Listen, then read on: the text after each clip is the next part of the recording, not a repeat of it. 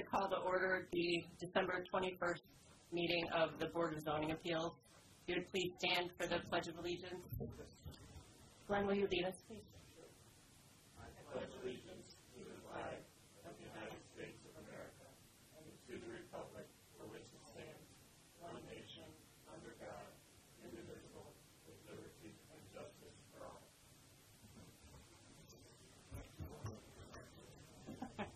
Thank you. Could I get a roll call, please? Rosenbaum Schmischke. Here. Dwayne Hogan. I'm here. Glenn Minnick. Here. Adam Karanka. Present. Greg Zabala. Here. Thank you. I will entertain a motion to approve the meeting minutes from the November 16th meeting. I'll make a motion to accept the minutes as presented. Second. I have a motion and a second. All those in favor say aye. Aye. Those opposed, same sign.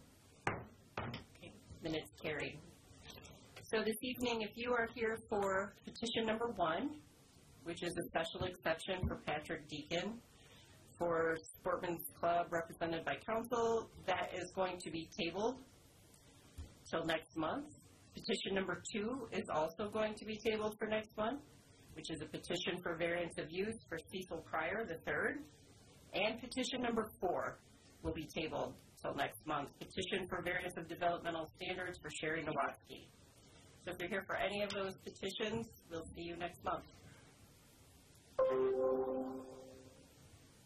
So moving on to petition number 3 this evening, which is a petition for variance of use for Abraham Obama for conducting a trucking business with a pole barn for the storing the trucks and an office building.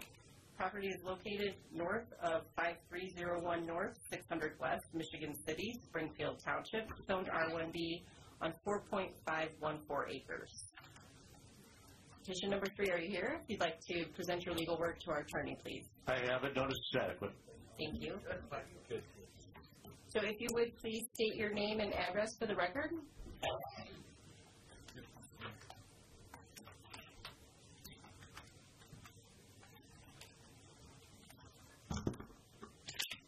My name is Abraham Lincoln Obama. The plot of parcel is located at 5301 North 600 West Michigan City, Springfield. Now let's talk a little bit about your intent for this trucking company. How many? Go ahead. Okay, actually, I'm about to start my truck. I have probably 2 trucks already on the way on the route. So I just got this place because I feel like maybe I need someone here, maybe anytime my trucks they're around, they should have a place for them to pull up to park. So that's why I got this place. So I just got it by the roadside so that I have a lot of money for the neighbors. So my office is going to be on the side. Then where the trucks are going to pull up, it will be at the back. Okay, and how many trucks total? 4. 4 trucks? Yeah. Mm-hmm. These are tractor trailers? Sorry? These are semis, tractor trailers? Like the 18-wheelers? Yeah.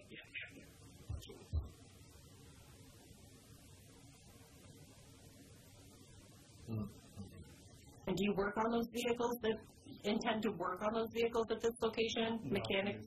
No, not mechanics. So just storage? Just storage. So they come in the evening and then they head back out in the morning? Yeah. What kind of hours do the trucks usually leave? They leave early in the morning, so 5 a.m. in the morning, and they get back midnight, and they go park. 9? Yeah, and they go.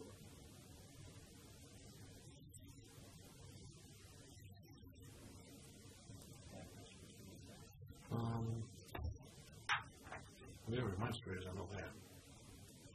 Do we have any remonstrators this evening for petition number 3? Anybody for or against petition number 3? Other than the letter you have, right? Right, we did receive written. Yeah, I got it. This man raised his hand. If you'd like to have a seat, we'll hear from someone in the crowd.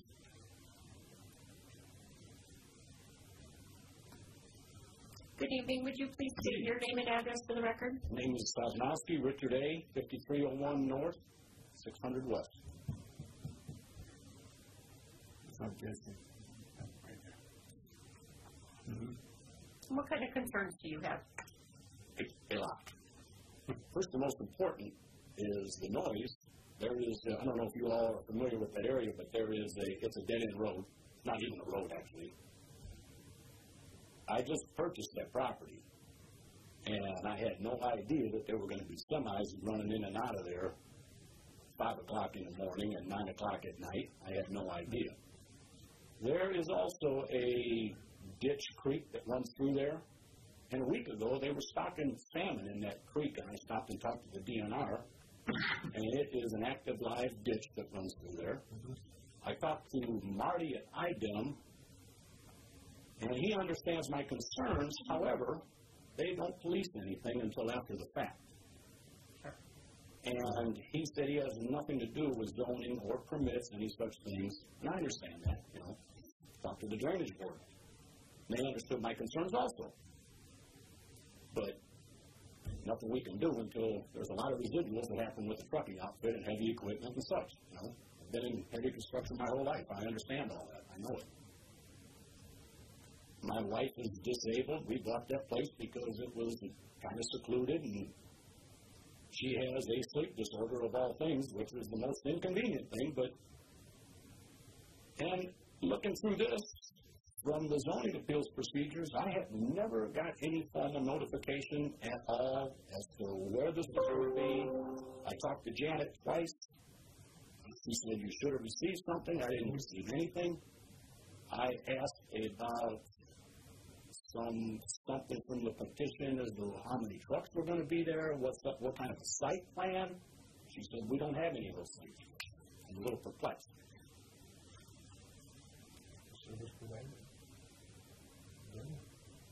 Doug, can you verify if he was on the list for service? Oh, where's your property?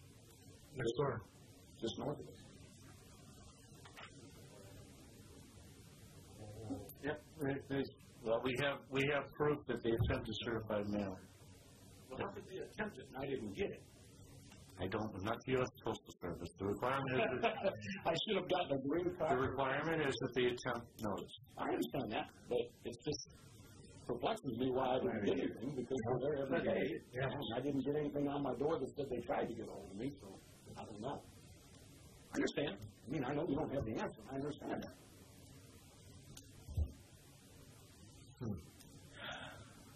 Well, then I'm glad you were able to make the meeting tonight so you can at least hear what his plans are, how many trucks, things of that nature, and have your concerns addressed if possible. All right. Thank you very much. Thank you. Do we have any further remonstrance, either for or against? Attorney Beatty, I do have one question. So on the printout I have from Beacon, it's showing a different owner than the gentleman in front of us? Well, maybe inquire as to when he purchased it. Beacon sometimes runs one cycle behind. So in other words, the county records, if there's a transaction during this year, sometimes don't get changed until after March of next year. So, I just looked on Beacon, and he is the owner of record. Okay. As of September. I would say, I apologize. I think I do have the wrong piece of paperwork. Okay. Thank He you. is. Yeah.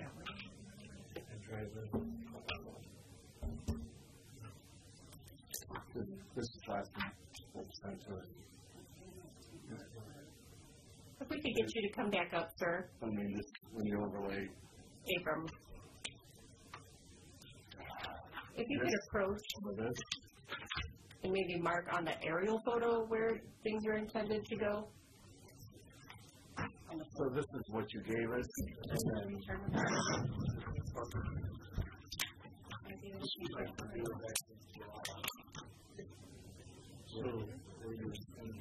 Okay, yeah, it comes like this. It's going to be like right here.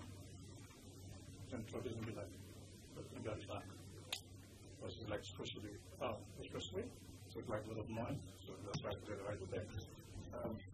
so you said there's a stream that runs through there. This looks like a stream with that. No, it's not right yet. The stream is like right on the side. On the side like this way. Yeah, I went to this like several times. Yeah. Yeah.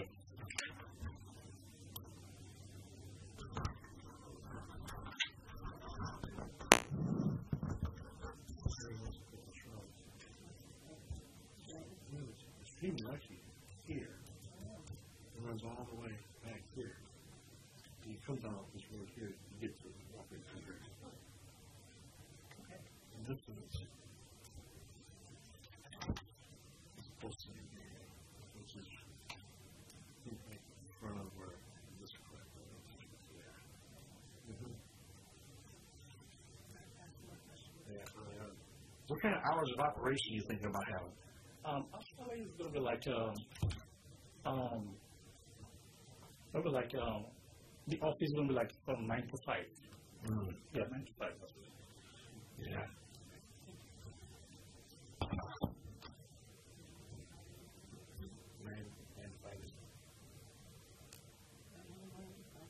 9 to 5? Yeah, 9 to 5. 9 to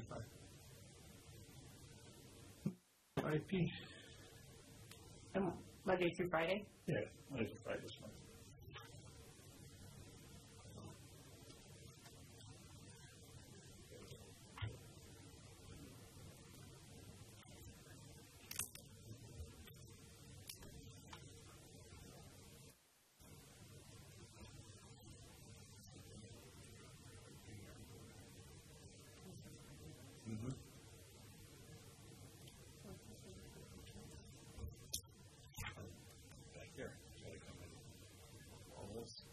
Somebody's got to get yes, this is every time.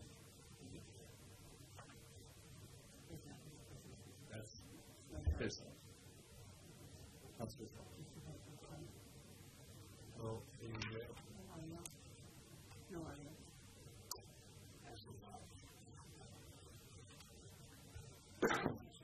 you have to drive all the way through here every time. Too much here. Yeah, very good. What do you guys think? That's one. You have to turn in front of that man's house all the way back there. It's two.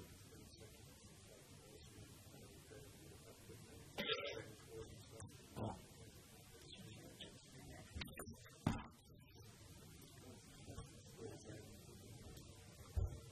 What do you think, Jim?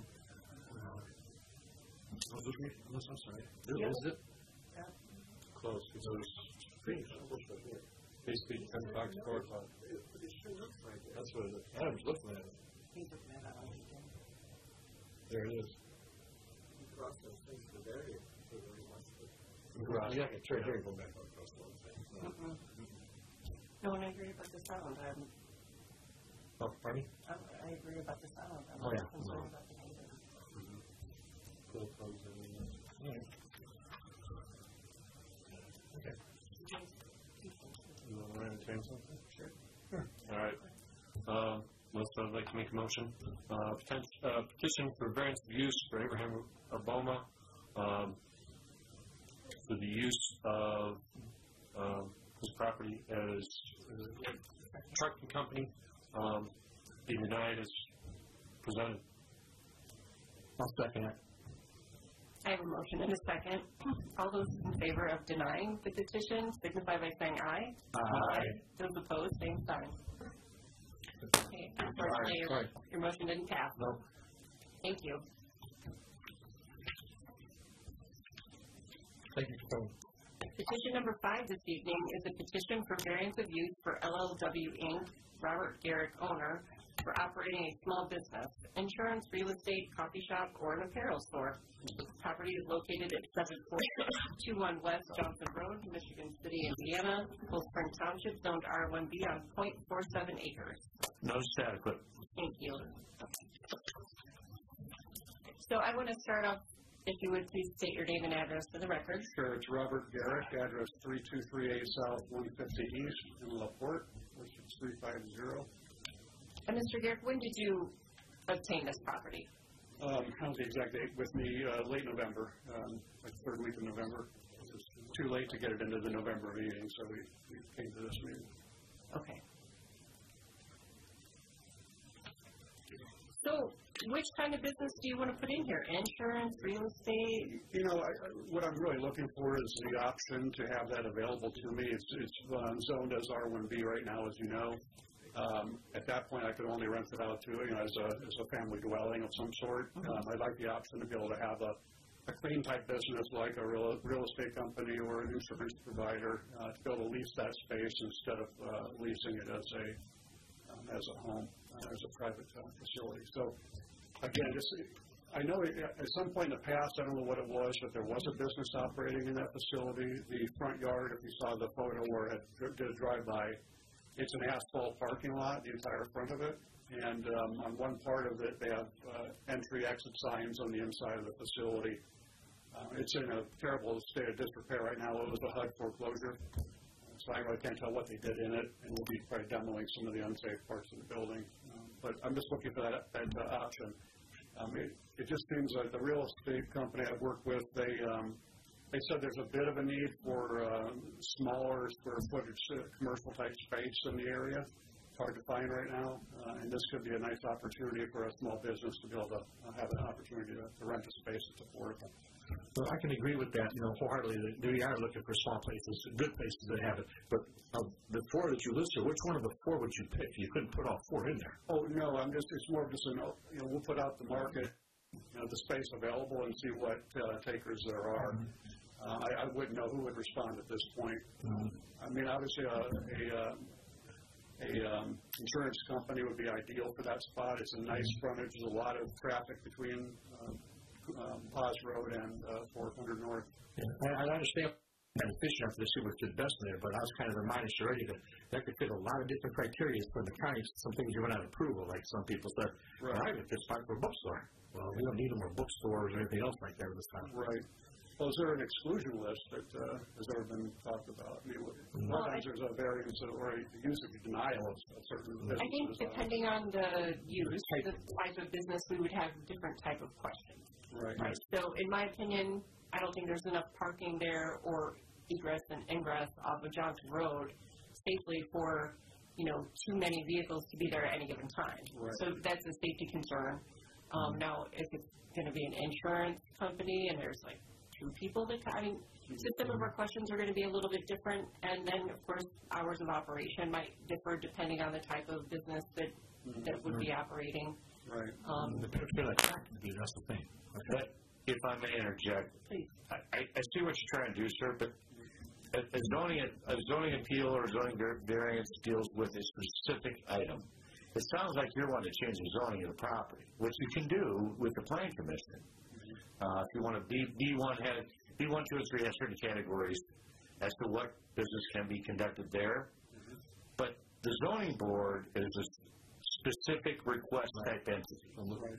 Okay. Well, if I could ask this question, and if I go ahead and do my renovations and have a particular tenant that's interested, is that the way to do a usage variance? To come in and say, I have the tenant is, it could be an ice cream shop. Exactly. So, well, that's exactly how you can do it with the DCA. Keep in mind that if that business needs to operate, you have a different type of business coming, you have to come back and ask for a variance for that. I understand. I'm just saying that might be easier than trying to get a zoning change. Yeah. I don't know how easy it would be to get a zoning change off for that building. It'd probably be tough because it's just the one parcel. And I see where you're coming from. Right. It's just there's no way I can draft something that can give you a variance because of the way statutes set out, they have to go through specific items, and those are based on what type of business is there. That's how they make their decision. And you can't do it. Let's say, for example, it was insurance and a real estate provider. Those are the two types of businesses. I couldn't get a usage variance for that very specific limited scope. Well, it's up to the board